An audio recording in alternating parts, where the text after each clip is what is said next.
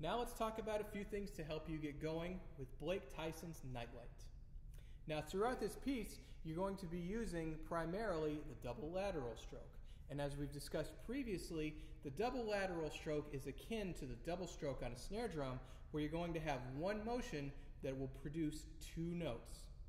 And the way it will produce these two notes is by a rotation of the wrist, either outwards or inwards, depending on which mallet you're going to start with. So if we're going to start with the outside mallet in the right hand or the left hand, where it will look like this in slow motion. So we'll make contact there and then flick the inside mallet such as that. Now as we speed it up, in the inside mallet we'll start like this. And as we speed it up, it will look like this. The point is, we want to make sure that we're not exerting too much energy. If we exert too much energy, all of these notes will start to compound and fatigue will start setting in pretty early. Now at the very beginning of this piece, you're going to have to play a G natural and an A flat between the two mallets 3 and 4 in the right hand. And what we want to do is we want to make sure that we're maintaining a proper alignment with the forearm and the wrist and ultimately the entire hand. So a good way to do that is by simply swinging the elbow out in front of your body in order to compensate for the mallet difference.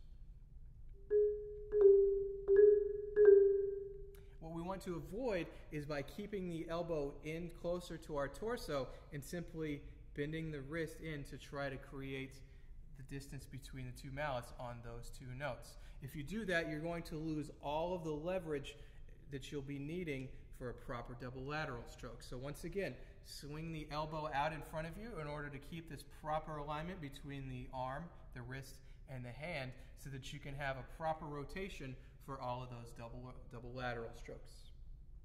Now, one thing about this piece is it's very busy. The entire thing is either 16th notes or 16th note triplets. And what we want to keep in mind that there's a slower melody in all of that chaos.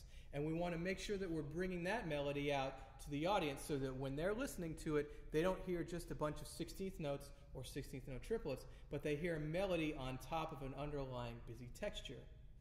So let's take this middle section that starts right here.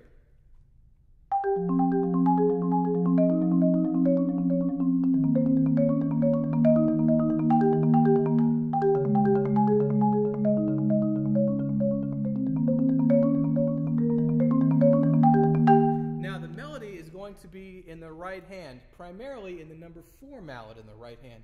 So we want to make sure that the melody is heard. And a good way to practice this and a good way to practice phrasing that is by simply cutting out the left hand and by replacing that with double vertical strokes in the right hand rather than double lateral strokes.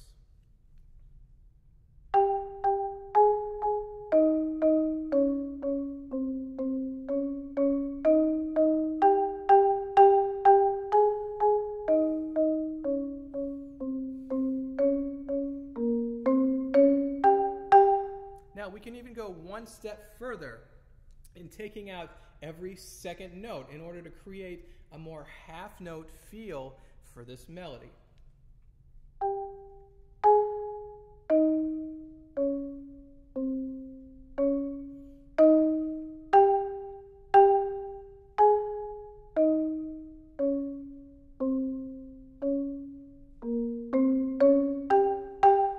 What that's going to allow you to do is going to allow you to think of a melody in a completely different way outside of the underlying 16th note texture.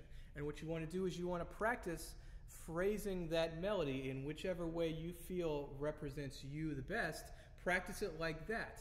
And then as you come to the conclusion of this is the way I want this to sound, start adding in the other notes of the texture while keeping that same phrasing alive even in the busier texture.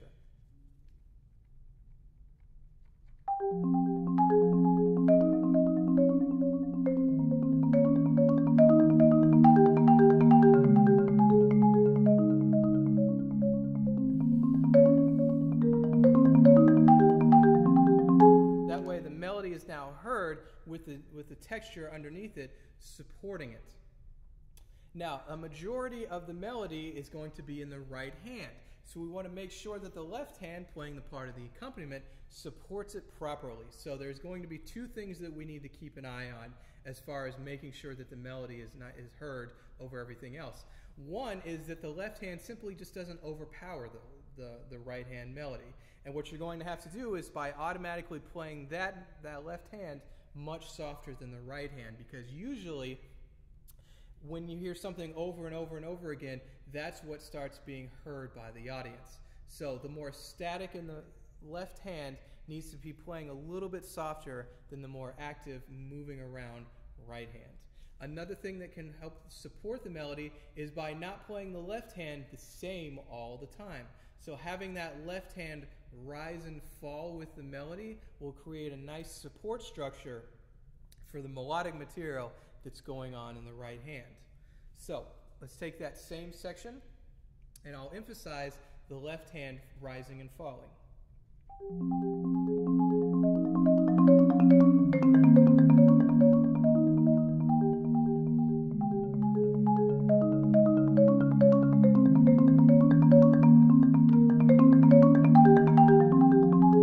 Now that was an exaggeration, but you can hear that left hand rising and falling as the melody rises and falls. Now we'll put it back into a more proper context, being in a more support role. So listen for the left hand gently rising and falling to support that melody.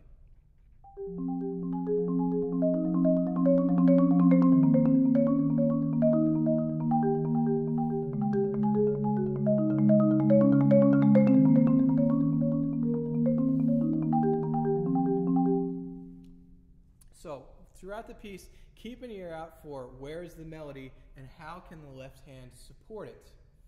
Keeping in mind that the texture is not going to help because of the fact that it's so busy throughout.